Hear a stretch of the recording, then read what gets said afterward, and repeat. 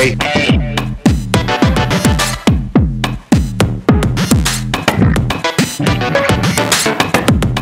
Hey.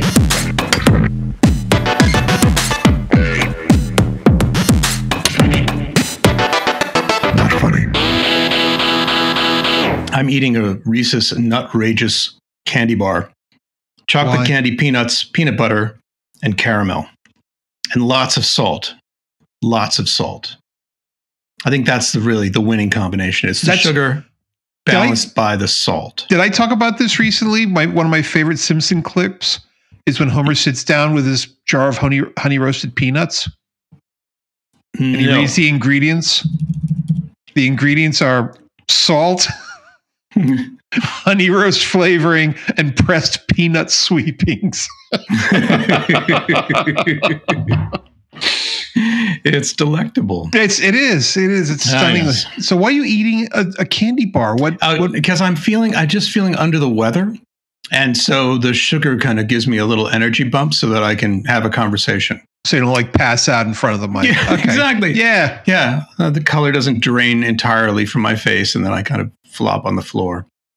Though that might make an excellent podcast event. I don't know. I think it'd be better if we had video, but we don't have video. We don't have video. No, we just got our audio stuff. I don't know if we would have guests if we had video. If we told them, well, you're going to be recorded, everybody would primp and preen and get nervous. Yeah, you're right. There is a benefit to all audio. There really is. I mean, just at least for guests. But we're missing out on the whole YouTube, YouTube video thing. I might be able to find a way to get around that. There is a program that can sort of create like animated. If I create some animated icons of our heads talking, like mouth open, mouth closed. I don't know. I might be able to do something. Why do we do that? What's the point so of we that? can put it on YouTube so that it would be a podcast on YouTube, because YouTube wants to get into podcasting because they're canceling Google Podcasts in favor of YouTube, like getting all your podcasts on YouTube. Okay, but I see lots of videos where it's just a slate. Yeah. I mean, why is there we could just put a slate up. We could certainly put a slate up, or just the still image of the faces, during the recording. Yeah. Right. So, okay. I mean, that's possible. That's it. Are we out of ideas? Yeah. that's Thank the you, entirety. Good night. Good night, everybody. We got nothing. Yep. No, I just came back from Sacramento. I think I told you that, right? No. Yeah, I went to Sacramento for a family event. I'd never been to Sacramento before. It is exquisite. Really? Lovely, lovely place? I've Lovely never thought of place. Sacramento. Okay. Yeah. No, really, really, really gorgeous place. I really enjoyed it.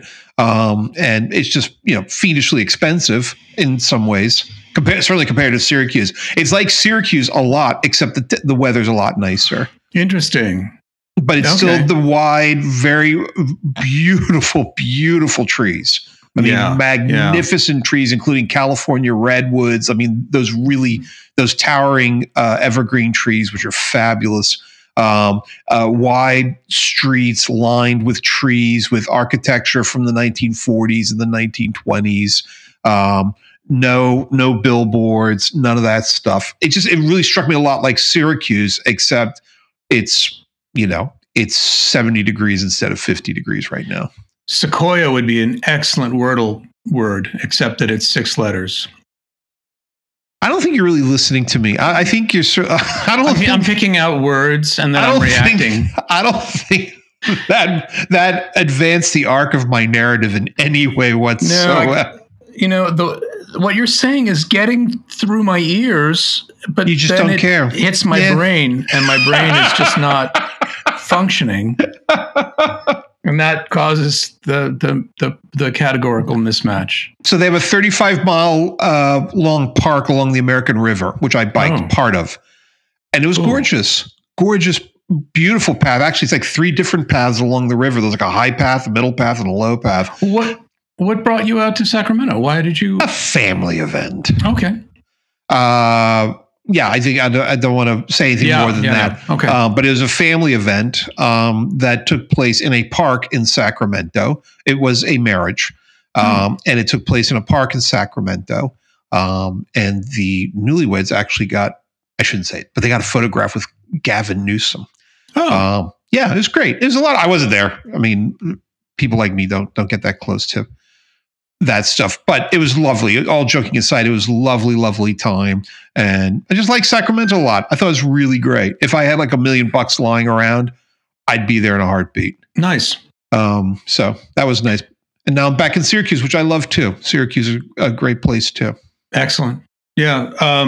Do you have any new favorite cafes? Have you discovered anything new that in Syracuse that you want to mention? Well, no, just the usual places we go. I mean, there's a place like there's Recess Coffee. There's a whole. So you remember in Philly they had South Street, right? You know, South Street, which was like the hipper vibe. That's Westcott in Syracuse. Okay. There's an area called Westcott, and the sort of the epicenter of Westcott is about 10 blocks from where I live. Perfect walk. It's a 15-minute walk there. Get my coffee, walk back. It's magnifico. Is there still a place called Happy Endings? There was a club that I used to play called Happy Endings. I don't know. It might have been like a cafe bakery. I do not know. I'm looking it up. Endings, Syracuse. Do it. No, it closed. Oh well, bummer. Oh well.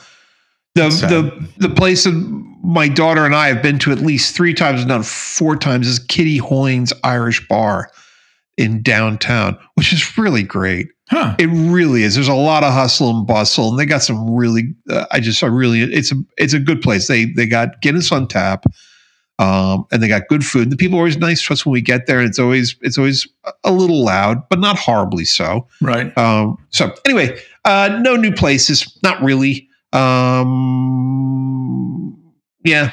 No, I was in Syracuse the past weekend, and the weekend before that, where was I? I was somewhere else. I was at your place. Yeah. You were here in Boston. I was in Boston, then I was in Syracuse. So I haven't been Sacramento. So I haven't been doing a lot of exploring, but I did read a book. Oh, what did you read? I read 2 books. Oh, I think I told you. So I read one of the books that I think was it Sarah suggested or one of our esteemed prior guests. Yeah, Sarah Elkins. Right. I don't know if it's Sarah that suggested this one, but the author is a Polish author who won the Nobel Prize. Yeah. Called Olga Tokarczuk, and I'm probably murdering the name. Yeah. And the name of the book is Drive Your Plow Over the Bones of the Dead. Okay. And I really enjoyed it. It's because it has that thing, we've talked about many times before. It has that one thing that I now realize every book I really like has to have, which is it has a great sense of humor. Oh, wow. Okay. And it's very, very funny. It's very much sort of that Eastern European sense of humor. Did you ever read any of the Martin Cruz Smith books like Gorky Park and Polar Star? And they're fabulous because Martin Cruz Smith has this character. Well, he has the main character, which is Arkady Renko. Yeah. And there's just he's a very specific person with just this incredibly defeatist sense of wit. And what he does is that when his primary thing that he does is that when he's caught in a tight situation, he complicates it. Mm-hmm. And that's how he confounds everybody, is that when he's stuck in a tight circle, he just makes it worse for himself. And it really throws people off. And there's something very sort of fatalist Eastern European about the entire thing. And she has that vibe. Okay. And it's a murder mystery. Yeah. And it takes place in a small community in Poland. And a lot of it is about, it's incredible. It centers on one character, and you're inside that one character's head a lot. Huh. And it's a very unusual place to live. And it's a lot about animal rights and how we treat animals. And it's about corruption. And it's about being ignored. And it's very, very funny, and very true. And I think it's definitely worth people's time if they want to read that one. I'll read it because you don't have to. I mean, I'm just saying. Can you do me a favor? Yeah. Your plosives are plosive. Yes. Okay. How's that? Any better? That is. Yeah. Maybe split the difference on that. How about that? Is that better? Okay. That's good, but okay. Can you turn the volume up now a little bit? What is this? It's like it's our sound check after the fact, but you kind of twisted the knob since we did. Like, fine.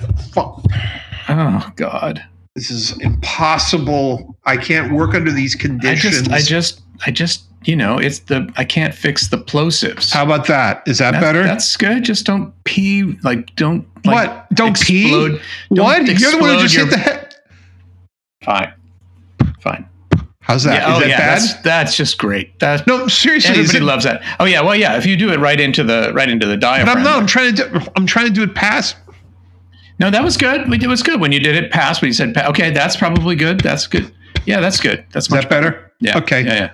I think we should have like 20 minutes of this. Yeah, just adjusting the mic, and we can change the name of the podcast to adjusting the mic. You know what? We'd have a dedicated fan base. Just the more ridiculous, the more inconsequential, the more inexplicable the things that we do in this podcast, the greater. Yeah. How about now? Is this better?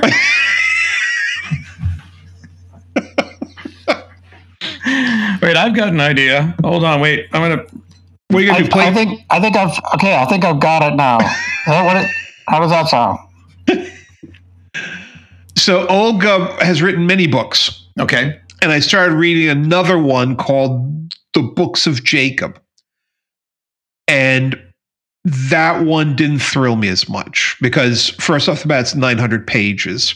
And second off the bat, it's sort of kind of the same vibe. It's about these obsessive characters, like these people who are really obsessive and their obsessions. And that can get a little claustrophobic after a while. In Drive Your Plow, and there's a lot of wit. There's a lot of loving, but there's a lot of really sad stuff in it. It's really it's clever. It's an interesting book. It's interesting to see. And the trick is that it's in a translation, so who knows how it really sounds. Yeah. I don't really trust translations. Who knows? But Sarah attested to the idea that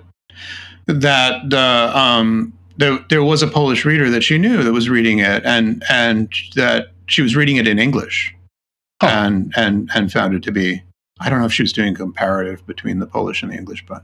Well, the funny thing is that there's a whole section. Oh, I'm sorry. There's another big thing that flows. The artistic keel of the entire book is the poetry of William Blake. Oh, okay. Are you familiar with him? A little bit, yeah. Yeah, the Songs of Innocence and Experience and stuff like that. And there's a wonderfully, and then this is, and of course, Jorge is always sort of lurking around whenever you go, always lurking around because one of the things in the book is the narrator and one of her friends sitting at the coffee table translating William Blake from English into Polish. Mm-hmm. And then saying, is that the right words? Because you could rephrase William Blake's thing as three different ways. And so they took a William Blake's thing, and then it gets rephrased three times. But of course, we're reading an English translation of Olga's book. Of the translation into Polish. Right. And so what you read is you read one thing in English and then three other things in English. But what they're supposed to be is, and then you just get hopelessly. And then, of course, what that triggers to me is an article I read about when Madonna, this is an article from like 30 years ago when Madonna came out with this book called Sex. Yeah. And what happened was there was something, it was an article called Lost in Translation where Madonna was being interviewed by somebody Hungarian. And the interview was being but the interviewer had read an article of Madonna's that had been written in English, or written in French and then translated Hungarian. And the first question out of the interviewer's mouth was, "Why'd you call your new book Slut?" And Madonna said, "No, it's not called Slut. It's called Sex." And they said, "Well, not here. It's called Slut." And the interview just goes downhill from there. That's wild. That's so funny. Yeah, the danger of having your book translated. Interestingly, there is someone in Japan who's translating my first novel, just on a voluntary basis.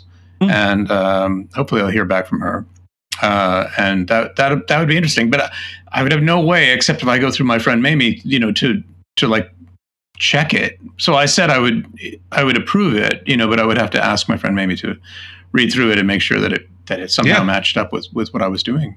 Yeah. I mean, that's a rabbit hole that's a million miles deep, which is and that also sort of triggers thoughts of Douglas Hofstadter, who wrote Gödel, Escher, Bach, and wrote Metamagical Themas, and the set of all sets that do not contain themselves. Yeah, it's Bertrand Russell's paradox. Yeah. And what Hofstadter talked about was, how do you translate Jabberwocky into French? Right. Yeah. It's really interesting. Well, you have to do it very artistically. You really have to kind of reinvent it. Yeah. There's no other way. Yeah. It's that sort of Edward Lear and that whole movement of playing with language and playing with the English language, and then how do you kind of make that work in other languages? So there's no universal code for the brain. You can't do a one-to-one comparison. No. And so, speaking of playing with words, so after I read Olga's book, I read 13 Clocks that you turned me on to. Yeah. Wow. What a book. Yeah. What an interesting book. What sort of an indescribable book. Yes. I mean, it's lovely, but you can't put your finger on it. It's really interesting. It just occupies this weird sort of netherworld. Yeah. And I hardly recommend it to everybody. Yeah, Neil Gaiman calls it the best book ever written.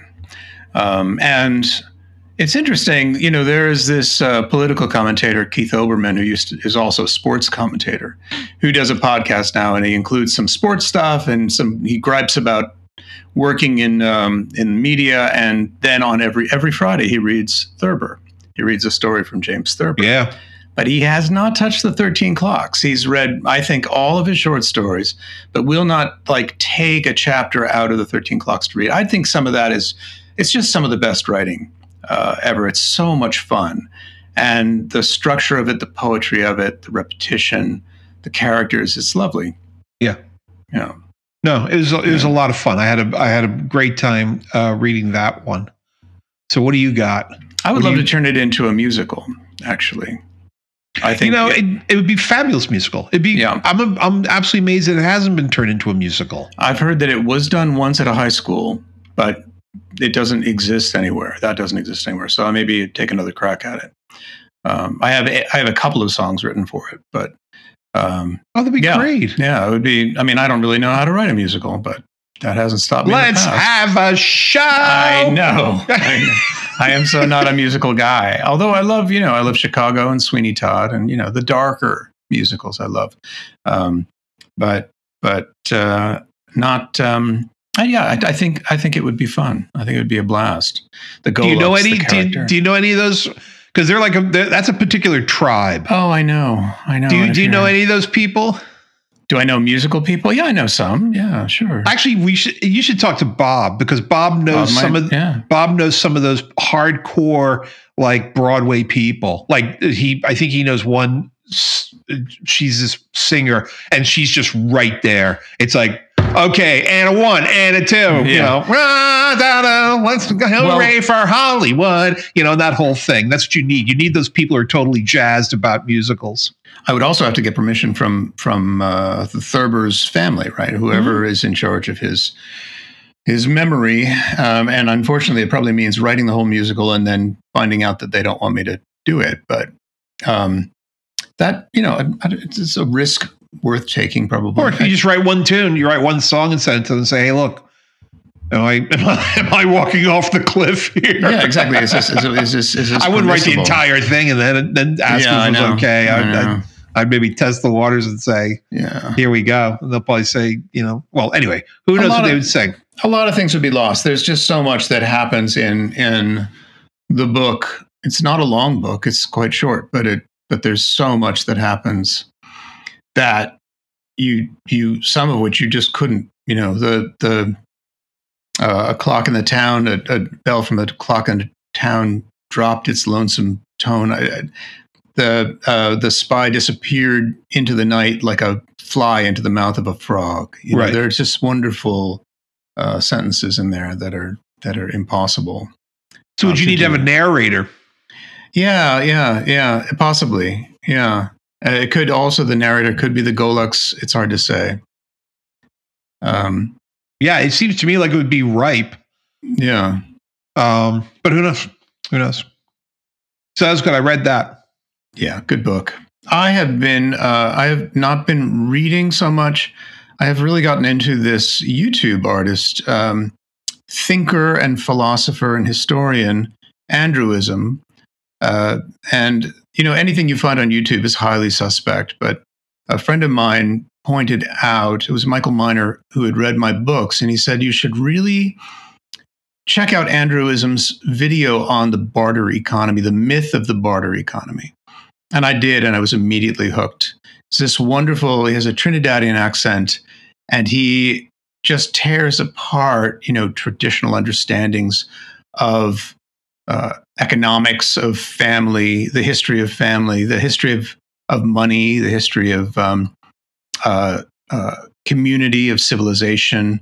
And he's a solar punk activist. So he believes in, libraries of everything, or a library society, library economy as a path into the future that is sustainable. And it's very interesting. So I became a supporter of his on Patreon, and I've been checking out his videos, which are all really quite good. Andrewism. Saint Andrew, I believe, on social media in a lot of places. I don't know. On Patreon, it's not Saint Andrew, is it? I can find out in a second.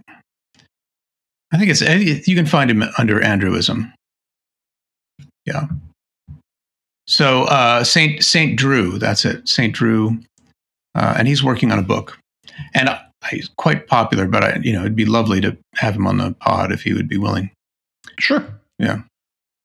Interesting thinker, interesting guy, like a Mardo for our times. He's sort of helping us to piece together history in a sane way. So give me some highlights, like what a lot of what was great about the video on the barter economy. These videos are just pictures and mostly him just talking in essay form. Clearly he's written it all out beforehand.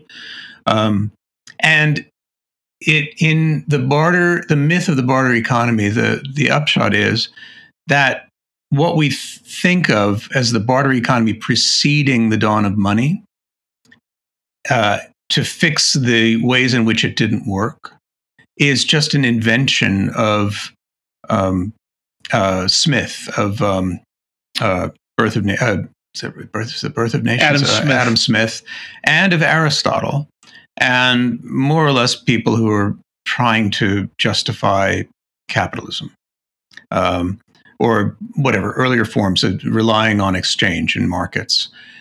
And what he comes to is, if you actually look at the archaeological history, barter didn't exist except when people were sailing to a place and they had goods and they were coming to a place that didn't share the same currency. It's a post-currency event in most cases, where people don't have the same currency. Say, like explorers arrive at Tahiti, and they have some things that they think the people in Tahiti will want, and then they trade them for other goods that the people in Tahiti have. Well, that's one example of barter, but that doesn't work over. It's not a system. Yeah, it's not a system. And in some cases, people who are doing trade, traders who are traveling, would exchange and barter, but only when they were certain that they were traveling to a place where there was another merchant who would have exactly what they needed. Mm-hmm. So that's sort of predetermined. So that's also not a global system. And in a local system, that's not how things worked at all, right? You don't sort of do this, I'll give you 2 cows and you give me a goat and some pineapples and I'll take that and I'll get some pumpkins. That's actually not how people who know each other would operate. They would operate on a system of kind of loose credit with each other. And so what he comes down to is that what probably existed amongst people in tribes and throughout a lot of the agricultural development of humanity was the gifting economy. And there is evidence for that. There's archaeological evidence, and there's evidence of it in modern history as well.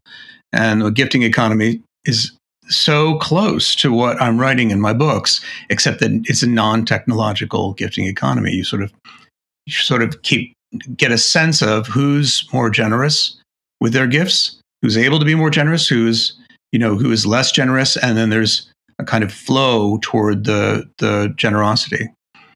And that's fascinating. So I'm not doing it justice. I think you'd have to watch the whole thing to get where he's coming from. But the myth of the bartering as being kind of this broken system that was fixed by the introduction of coins is, according to him, a myth. So fascinating. And then there's other pieces on, he does a lot on solar punk, and he does a lot on the dawn of agriculture. Solar punk is, the books that I'm writing are solar punk novels. So they are different from steampunk and different from cyberpunk. So solar punk is more of a hopeful visioning of the future. It can have downsides. There are a number of novels that would be called solar punk that also, that aren't entirely utopian, but they do involve sort of a coexistence in nature and sustainable forms of living. Oh. And are there some classics of the genre? I don't know that it's been around long enough to have classics. It was sort of postulated in the 1970s, I believe. I don't know the history of solar punk. No, it might have been later than that. It might have been in the 1990s, but it because I think it started with a blog post, right? There weren't blog posts in 1970. So I believe it was sort of, we need to create a kind of thinking that is solar punk, that is not cyberpunk and is not steampunk. So it would have been an offshoot of both of those. Right. And it is more than just writing. It really is more of a general philosophy, way of life, that I think people want to embody this ideology of libraries of everything, where you don't go and buy an electric drill, you go and take it out from the library. Sure. And then you don't store an electric drill. And we've talked about this. Yeah. The advantages of having a common repository for shared items, where you're held accountable if you wreck it, right? You wreck the book, you have to pay for it. The library has certain mechanisms in place that encourage not exactly ethical behavior, but considerate behavior, right? Neighborliness. You don't return the book late, and you don't mess up the book, and you return it in the same condition as you borrowed it, etc. And that would also extend to cars, or whatever, electric bikes, whatever it is that the Library of Things would have. And I look forward to having Lee Hurwitz on. And I don't know if she's done much thought about Library of Things, but she's a librarian at Brooklyn Public Library that has been working on its Books Unbanned project that has gotten a lot of press. And actually, Lee has been in high demand, but I do know her personally, so she's willing to come and talk to us. So I think that's happening in November. Cool. Yeah. Yeah. The whole, we talked about, I think, me personally, I think one of the great things possibly about the Library of Things is drones. Yeah. So I can drop stuff off for you. Because that's the problem with the Library of Things is like, why do we buy this crap? Well, because it's right there when we need it. Yeah. And there's certain things that you need, like a broom. You're gonna have a broom. No, you're gonna have your own broom, and you're gonna have it in the house. And there's things where you're not gonna buy a carpet cleaner, right? But between those two things, there's a wide range of objects and things which you only need occasionally to do stuff. Yeah. A lot of it in the hardware, sort of like the tool world. But maybe you're throwing a fancy party and you need a blah, blah, blah. Yeah, but I have a problem. There is a basic problem with drones. There are many problems with drones. I think Amazon tried to do the drone delivery and it totally went nowhere. One of the big problems is noise. Mm-hmm. The noise of the drone, the intrusiveness of it, these things kind of flying around, some drone at eye level just coming into land, like whacking some kid in the face. There's issues with that, but maybe it's possible And now we're moving much more sort of in the direction of the merit economy, but maybe it's possible to incentivize people to deliver things from the library of everything on foot. I would say, get up and take a walk, right? It's the library. It's the library. I know. You'll meet people. Know. Well, yeah, unless the person's like across town. But I think you got to try it out. I mean, you got to get it going. I think drones would help a lot. I think, and if the sky is black with drones and they're flying like flies, maybe we need to rethink this whole thing. You think about the average number of Amazon deliveries that take place in a given day at any given address. I think the drone thing would get pretty bad pretty fast. Well, one way to find out. We can do a test. We'll just do it. Do a test and see how many bodies hit the ground. But one of the key things that people are used to now is immediacy. Yeah, I need a 3/16" bit. I know. Now, what's interesting is that people will get in a car and they will drive to Home Depot. Right. I'm not to buy that damn thing. Right. Yeah, and they'll drive pretty far. I mean, right. And you could, if you really wanted something, you could get in there. But the thing is that Home Depot is a fun place to go. I mean, I go there for entertainment, quite frankly. Well, then that's how the library needs to be. The library has to be entertaining. Yeah, it has to be. It has to have a coffee bar in it or something like that. They actually do a lot of them, and Boston Public Library is really pretty fantastic that way. And there are branches, so there's not a single library. There are multiple libraries. Right. And if this were popular, there'd be a lot of multiple libraries. So, but it's a fairly narrow sliver of objects, though. That's the thing, is that it's definitely within a certain range of objects, of things that you need occasionally, but you don't need all the time. Or I said, you don't need immediately too. Right. So you do have things like Rent-A-Center, and you do have, the local supermarket does rent out carpet washers, which is one of those objects that falls into a very specific niche where it's worthwhile for them to rent them to you. You're not going to buy one yourself, but you're willing to rent it. I think pressure washers would fall into that. Car fixing tools, like if you need ramps and stuff like that. But your crepe pan is not going to work, or a vacuum cleaner, because you're going to need that. There's going to be a mess, and you're going to need a vacuum cleaner to clean it up right away. You're not vacuum cleaners, Vacuum cleaners are the kind of thing where you probably want to have that thing on a semi-permanent basis. Yeah. You're going to use it, more than once a week, right? Yeah. I mean, depending on how you vacuum. Right. More than once a year. How much of a slob you are. But but you have that. But I mean, what are the things that I've bought recently that probably I could have shared? I know that's something I attached to a wall. That's a personal item. Definitely, books. I mean, that's why I love Libby so much. Right. I think Libby's fabulous. But the problem is, it's not generating any money for anybody, so the authors are not getting anything back. The libraries buy the copies of books, and they buy them at a higher rate. I mean, they buy them at a higher price, actually, to kind of account for balance it out. Yeah. So, but I'm becoming more of a fan of physical books. So it'd be nice, if I could go down to the library. But again, it's about immediacy. A lot of things are about immediacy. Well, where is your nearest library? Do you know? Oh yeah, it's about 7 blocks away, 10 blocks away. But you want the drone. What? Well, I'm sorry, I'm laughing. Well, no, it's a small branch library. They're not going to have what I want. They're not going to, statistically speaking, they're not going to have what I want. Right. In fact, the whole system may not have what I want. I mean, do they have 13 clocks at the Westcott branch, the Pettit branch in Syracuse? It's hard to say. Highly unlikely. And niche authors like Robert Whitehill that unlikely. But you can get digital, but you want a physical book. So, and then there are other problems, like everyone needs a snow shovel at a certain time. And if you rely on a library, there's, how many snow shovels can they have? They would need one for everybody. And then they need to store them, So but the key thing about snow shovels is that's cheap. I mean, a snow shovel is a fairly inexpensive device. Like a carpet cleaner, to come back to that horrible thing I keep harping on. Yeah, that's a now as soon as you break like the $100 barrier, you're getting to things where people are going to start getting pissed off that they have to buy one and they only use it like 4 times in their entire life. Yeah. So that's the low hanging fruit. But who knows? Who knows? But I thought I do like drones have the potential to do a lot of things. Now, if they make them quieter, and they put parachutes on them, which they've done. In fact, they put parachutes on the new taxi that's coming out, the drone taxi.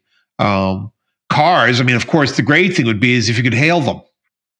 And they could drive themselves. I mean, that's the key thing. And they are doing that in San Francisco. That's happening. And there's actually a movement. There's in protest of that. There's sort of a bicyclist movement out there where they're putting orange cones on top of or in front of cars, self-driving cars, so that they're stuck. They can't get out of the space.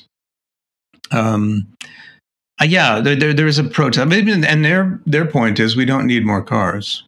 This is just generating more cars. In theory, it shouldn't. In theory, it should lower the number of cars. Right. But I'm not sure that in practice it actually does.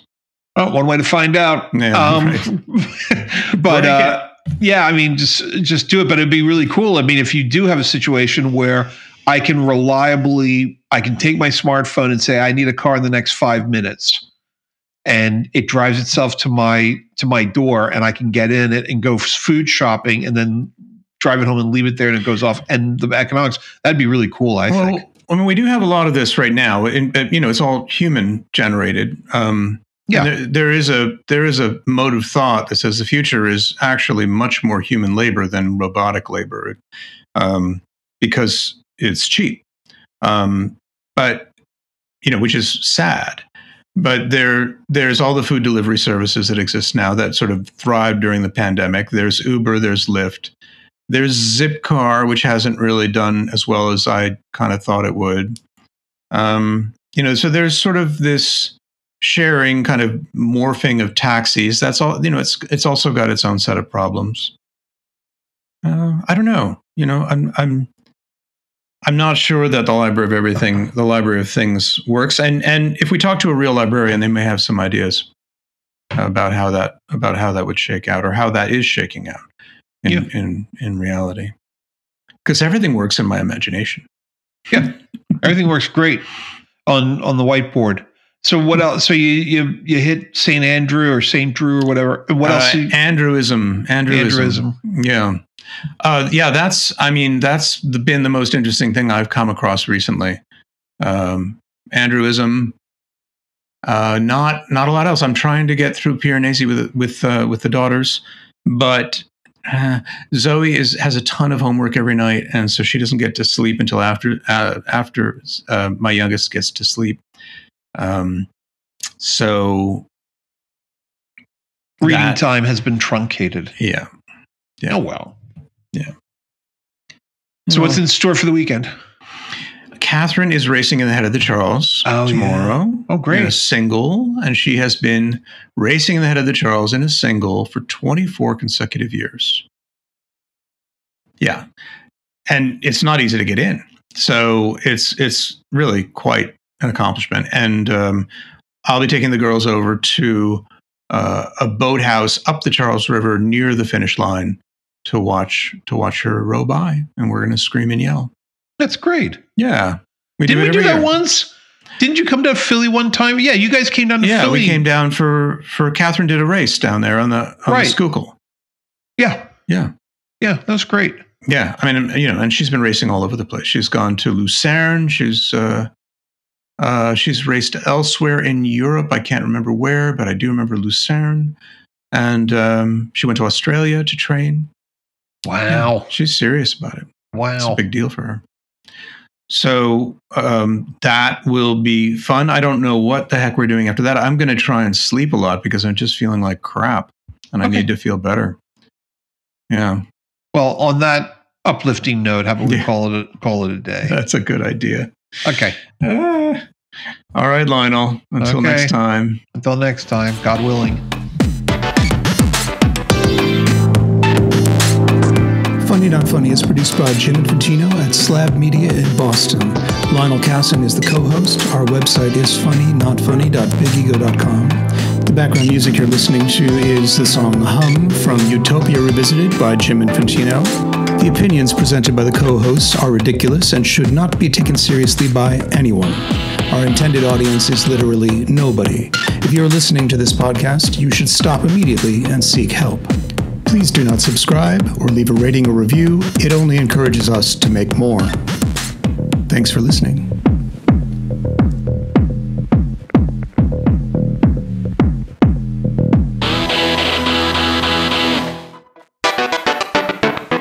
So after we stopped recording, we kept talking, and then we realized we should be recording again. So we did. So what I was talking to you about is people write all these books about like the Babylonians, how they lived. It's like we have no idea how they lived. Right, I mean, right. You've got like a couple of pot shards, and some inscriptions somewhere, and like the Epic of Gilgamesh or whatever, and it's not like we have like reams and megabytes of data about birth, death, and fertility and stuff like that. And one of the things I find fascinating is the charred scrolls that they found in Vesuvius. Mm-hmm. Did you hear about this one? Yeah, but no, we talked about the ashes of Vesuvius, the depth of the ashes and the animals. The skeletons, right? No, sorry, totally different topic. They found a library. In fact, they found it a long time ago, and they found a library. So everything was in scrolls, these tightly wound scrolls. Yeah, the that are problem charred. they've been charred, and there's no way you can unwrap them. They look like briquettes. I mean, they're literally like briquettes, and you can't, you basically can't touch. I mean, you don't even begin to think about unrolling them. Right. And finally, a bunch of teams around the world have put together like scanning electron, blah blah blah, with computer program, and they're starting to read them. Yeah. Without unwrapping them, and they think it's a very, very large library of Epicurean philosophy. Oh. Because they think that it was actually a library that belonged to possibly an Epicurean philosopher, thinker, writer, intellectual. I'm probably mangling this horribly, but the cool news is that they have a lot of frickin' scrolls, and they can start reading them. Right. And so this is going to be an amazing window back into, what was it, 70 AD? Yeah. Because, as I mentioned, there's not a lot. We have stories, we have a book here and a book there, but that's been copied a million times. But to actually get our hands on an actual book from 70 AD, and I think there's like 100 of them or hundreds of these scrolls. Yeah. Now, they may all be like really crappy books, but still, it's going to be pretty amazing to see. Just pornography. I mean, likely. It's the Reader's Digest and stuff like that, or who knows? It's like, or Harlequin romances from the Roman Empire. That's right. Hastily, she tore off his toga. Meet cute at the Herculaneum. But it'll be really fascinating to see it. So that's why I'm saying. And I think the guy Andrew sort of touches on this, is that it's really hard to make any kind of statement about what was happening like 15,000 years ago. I mean, we got some arrowheads.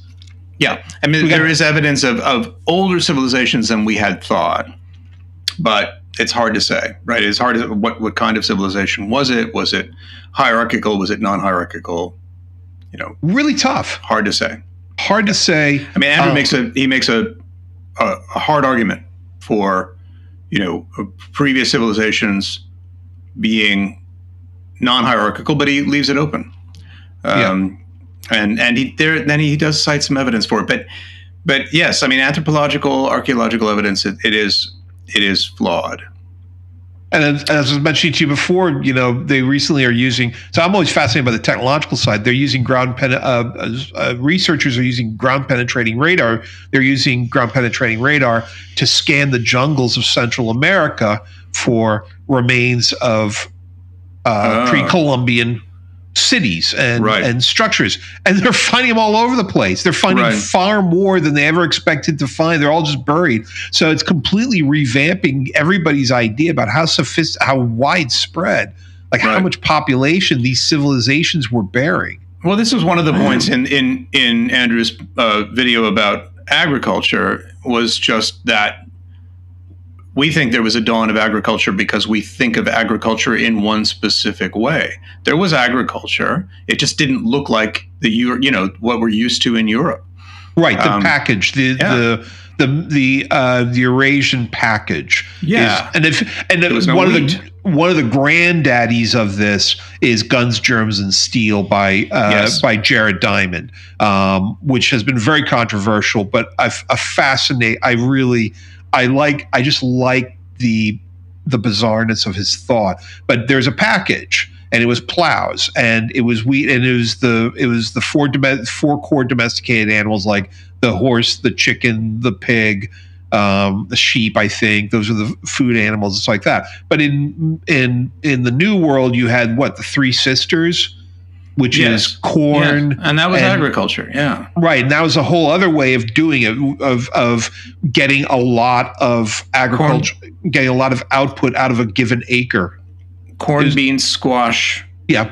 And you farm together. And what I want to know more about is the Lenape people. The Lenape people practiced a radical form of agriculture that involved periodic burnings, and that it was remarkably successful. So that when people arrived in New York for the first time, they saw this wonderland, and they thought this was just nature. There was butterflies everywhere, great teeming masses of birds and fish just kind of falling out of the river, ready to be eaten. And this was really because of the way the Lenape people had treated the land for 6,000 years. And they just came along and thought, oh, good, something virgin. There's nobody here. Right. Excuse me. We've been here. Yeah, we're over here. We've been here a lot longer than you're going to be here, so. Yeah. Yeah. But yeah, so that's my argument for Andrew. But I would say it'd be great for us to take two sides of it. Pick a video and tear it apart, like you said. Well, I don't want to tear it apart, but I just. It's much more interesting. Well, yeah, it's a little unfair. As I mentioned, part of my problem with it, not my problem with it, but it's just I'm sort of developing an allergic reaction to YouTube in general. Okay. With people saying, "Oh, you don't understand what's going on. Yeah. This is the massive conspiracy." It's like, dude. Yeah. No. I mean, I preface that. I just think that he's actually done the work. Yeah. There's something there. That it's intellectually valid, and he is using a popular medium to get it across. And I don't think it's going to turn any big light bulbs on for us, but I think for a lot of people it will. Yeah. I mean, for me, the key moment for me was, we've discussed this before, when I listened to this Planet Money podcast about modern monetary theory, MMR. Yeah. And I don't necessarily agree with it or disagree with it, but what I loved is how they turned everything upside down. Right. And said, nah, we don't tax to spend. We actually just decide what we're going to spend, and then we print it. And we use taxation to bleed excess cash out of the economy so we don't run into inflation. That's what's really happening. I was like, whoa. Yeah, and this is where, my contention is money is a global religion, and that it is the one global religion that we all share, because we believe in the value of currency. But the recently, in writing my book, I've come to a chapter where I was really able to express Mardo's point of view on the deep issue with money. And he says to another character, because money is getting reintroduced, and he says it's a categorical mismatch.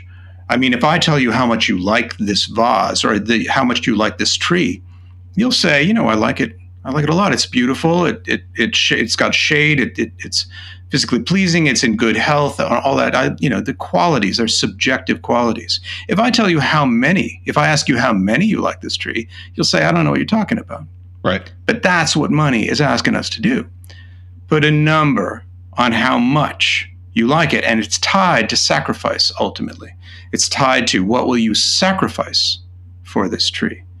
Right. And that ties it back to religion. So somehow through the writing, I've kind of gotten a little closer to what the core problem is in terms of valuation in our religion, our common global religion.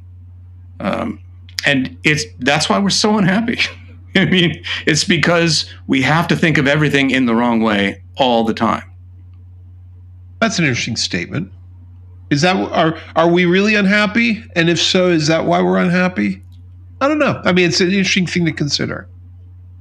I mean, it's worth thinking about. Let's just say that's my proposition. I would say that it makes us profoundly unhappy to be thinking how many we like something rather than how much. Well, the one thing I do know is that at particular point, if you have like in 1920, in 1900, yeah, if you want to build a railroad, you're going to need a lot of capital. You're going to need a lot of money. You're going to need a lot of people. You're going to need a lot of steel. And you're going to have these massive accumulations of capital and these massive coordinations of people to build a railroad. If that's what you want to do, if you want to build a railroad. And that's why, during the early part of the Industrial Revolution, you had these massive command and control structures and these massive accumulations of capital because you're building really, really, really big things. But now with the implementation of AI and with computer technology, I mean, I'm just stating what a million other people have stated much more eloquently than I have, which is that you just don't need this heavy industry anymore. You don't need this heavy command and control structures because you have computers that allow you to do it much more lightweight. Mm-hmm. And allow people, like in your books, there's all these nodes and these routers, and you have all these algorithms that are automatically sensing and weighing opinions and all that kind of stuff. Yeah, getting at the subjective through percentiles rather than through points. Yeah, right. And the thing is that a lot of perhaps the simplest way to say it is that a lot of what you believe your ideological structure is based a lot upon what your available technology is. And certain technologies, like if the way to get your music to a whole bunch of people at the same time is radio, mm-hmm. Well,